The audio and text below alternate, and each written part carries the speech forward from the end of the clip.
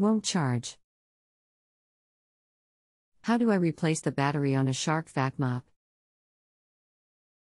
Do you know the model of your Shark tool or machine? How old is it? VM200 less than 6 months. How long has this been going on with your Shark? What have you tried so far? I plugged the charger in and it blinks red 4 times then quits. Is there anything else the engine expert should know before I connect you? Rest assured that they'll be able to help you. That's it.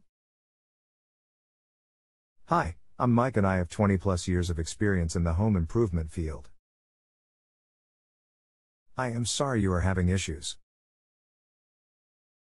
I'll be glad to assist you today. The contacts are on the battery, component and the charger. It is where the battery, component and charger make contact.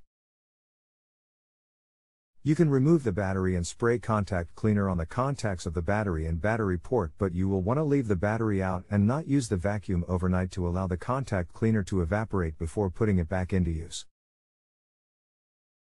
https://www.amazon.com/company300554 specialist contact cleaner/DP/B084VP9JJK. If that does not solve the issue, then the battery may need replacing.